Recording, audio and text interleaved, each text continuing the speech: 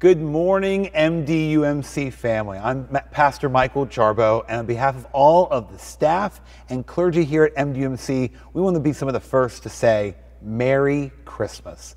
We hope you are having a wonderful start to your morning, got a cup of coffee, and you'll enjoy a worship service in your home this morning wherever you are. So on behalf of our family to you, Merry Christmas.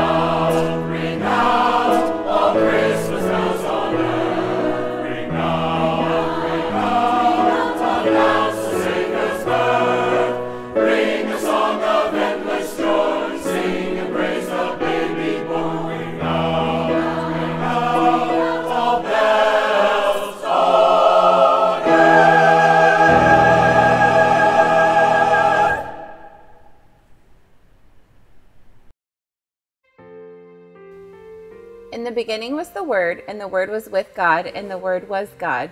He was with God in the beginning. Through him all things were made. Without him nothing was made that has been made. In him was life, and that life was the light of all mankind. The light shines in the darkness, and the darkness has not overcome it. There was a man sent from God whose name was John. He came as a witness to testify concerning that light, so that through him all might believe. He himself was not the light. He came only as a witness to the light. The true light that gives light to everyone was coming into the world. He was in the world, and though the world was made through him, the world did not recognize him. He came to that which was his own, but his own did not receive him. Yet to all who did receive him, to those who believed in his name, he gave the right to become children of God. Children born not of natural descent, nor of human decision or a husband's will, but born of God. The Word became flesh and made his dwelling among us. We have seen his glory, the glory of the one and only Son, who came from the Father, full of grace and truth. Merry Christmas. On behalf of the clergy and staff of Memorial Drive United Methodist Church, we are so glad that you've joined us for worship today and allowed us into your life on this most holy of days as we celebrate the birth of Jesus the Christ. I hope you still have that candlelight going on in your heart from last night. What an amazing evening we had with the candlelight. And I got thinking today about the imagery from our scripture of light and darkness and the beauty of those candles last night, shining the light of Jesus Christ to the world. And I got thinking this morning about some of the experiences we've shared during this Advent season, and I wanted to share them with you as my Christmas message today. Again, Merry Christmas. I'm so glad you're joining us today for worship, and we hope that all the service so far has been a blessing to you. I was thinking a lot this week about our exciting time out at Gallery Furniture, taking our live nativity on the road. What a special event for the youth of our church to get to do that and to get to share that live nativity with a broader part of the Houston population. What a great joy it was for each one of them. And what I love about a nativity, maybe you have one where you are right now, maybe under the Christmas tree or there in a living room or out by the kitchen. You've got one somewhere near, and I want to encourage you to look at it closely. But in every nativity scene, Jesus is at the center. Last night when we lit those candles and shared Holy Communion, Jesus was at the center. It doesn't matter who you are or where you come from, but every time we get together around a nativity, Jesus is there, the baby in the center. In fact, when we talk about a nativity, I want you to know it's kind of fascinating to me. That scene with the star there with the baby in the middle, Mary and Joseph on either side, all the shepherds gathered, all the wise men, all there in that one scene. Did you know that never actually happens in Scripture? They're all in different accounts of the narrative of the birth of Jesus. But somehow, as we retell the story all together, all these different people from all walks of life are able to come together when Jesus is at the center. This Christmas, I hope that for you, you find yourself wherever you might be this day, realizing that you are not alone, that when you put Jesus in the center, all these different people are drawn together.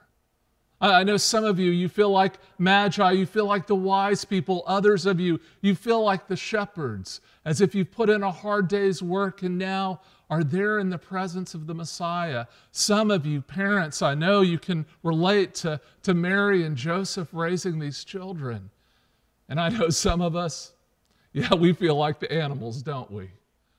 But here, as we have Jesus in the center of our world and our life, we're told in the Gospel of John that from these various stories of the birth of Jesus, it's as if a light has shone in the world, as if a new creation has begun, that from the very beginning of all things that existed, the love of God was being made known, telling of a day that would yet happen when Jesus would become God's mind made flesh.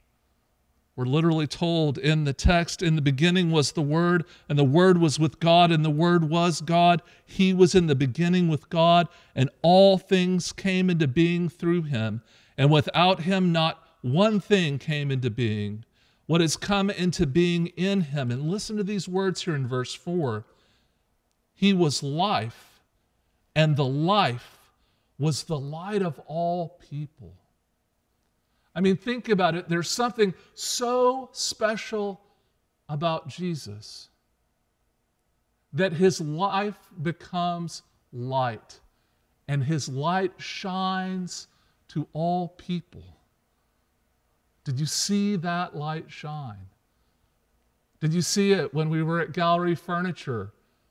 Did you see it when we were serving people half a world away with mission teams engaged with our mission partners over in Kenya this year? Did you see it right here in our own neighborhoods as we supported Memorial Assistance Ministries with 500 school uniforms? Where did you see the life that gives light to the world? Have you experienced Jesus in your faith journey this year? I think all of us are called to somehow in this baby meet that unexpected Savior, that one who is in the center, that somehow, as different as we all are, as many directions as God seems to pull us in all our busyness, can we on this day take a moment and pause and focus on who's in the center? Is the baby Jesus in the center of your life? Is the baby Jesus there in the center of who you are and how you live? When the baby Jesus is there in the center, that unexpected Messiah meets us and forever changes our life. Have you ever held a baby? Have you ever picked up that child and looked into those newborn eyes?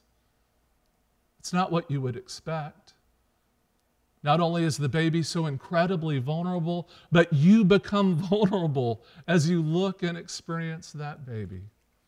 Somehow all the worries of the world melt away, and that child in the center that you're holding becomes all that matters. Have you ever looked into those eyes of love? When you look into the eyes of love, I believe you see the life that gives light to the world. I was thinking of a story that I had heard many years ago, and it's one that has been often told. I went searching for an author of it, and I found several different sources for it, and the story told many different ways. So I don't have somebody to attribute it to, but I think it speaks to this light shining in the world. It's the story of a Danish orphan who was just so blessed to find an orphanage home just before Christmas. He had lived on the streets on his own, and now this home had taken him in. But as Christmas approached and was just right around the corner, he heard the other children talking about something he didn't understand. He heard these children explaining how on Christmas Day, a family came every year and would serve them a sit-down meal and decorate a Christmas tree. How full the kids would get. And his mind just kind of imagined he had not been able to remember the last time that he had ever felt full. He couldn't remember ever seeing or having held or touched a Christmas tree. He had only seen Christmas trees through foggy windows of other people's homes. And now he was going to experience those for real when one of the other children interrupted his dreaming and let him know that the best thing of all was that the family would bring an orange. And he was thrilled about the idea of getting to eat an orange. He had once touched orange peels and gotten it on his fingers and smelt the orange all day long. He could only dream of and imagine how sweet it must be and how wonderful it would. Well, that day sure came, and there was Christmas Day, and all the children gathered, and he ate so much that he was full. He saw a Christmas tree and the way that the candles lit it up and how beautiful it was. And sure enough, the headmaster there with the family had a whole crate of oranges and began to hand them out, student by student. But his name was never called, only to realize that they had ordered the oranges before he had arrived in the orphanage. It was too much, and he left and went up to his new bunk, and he threw himself down and just began to cry. As he was crying, he felt a tap on his shoulder. And he kept crying. He didn't want to deal with anything, and he felt another tap, and then another tap, and another tap. But he kept crying until he cried himself asleep.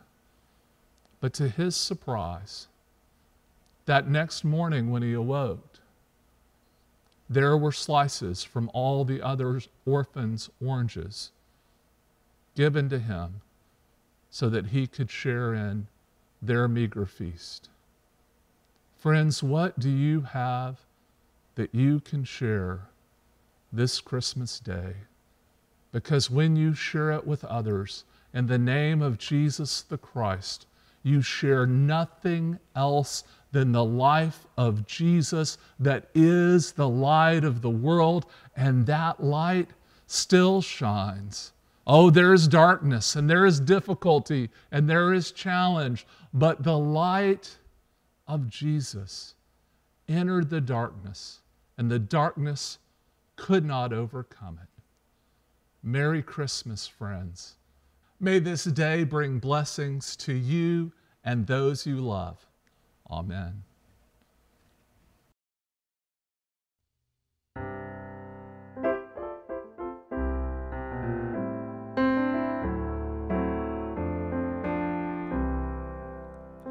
While shepherds kept their watching, or silent flocks by night, behold, throughout the heavens there shone a holy light.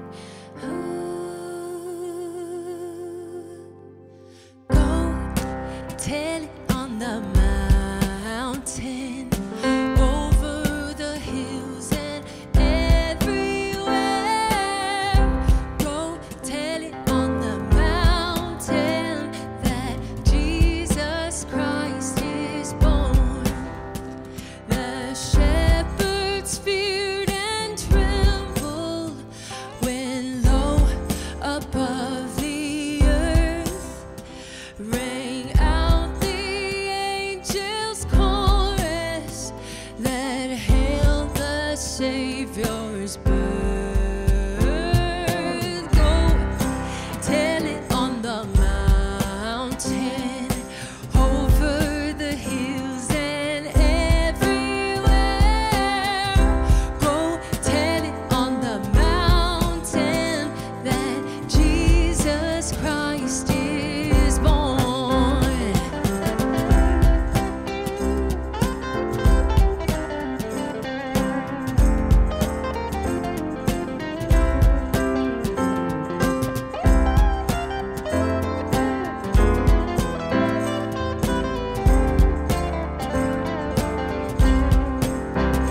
Down in a lowly manger, our humble Christ was born, and brought us all salvation that blessed Christmas morn.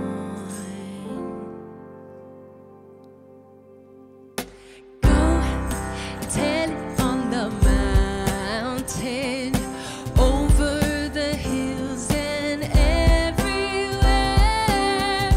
Go tell it on the mountain that Jesus Christ is born.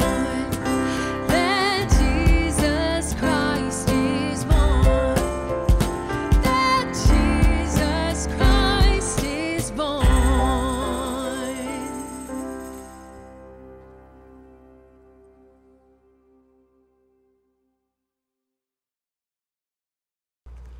May the Lord bless you and keep you. May the Lord make his face to shine upon you and be gracious unto you. May the Lord lift up his countenance upon you and give you peace. Amen. Merry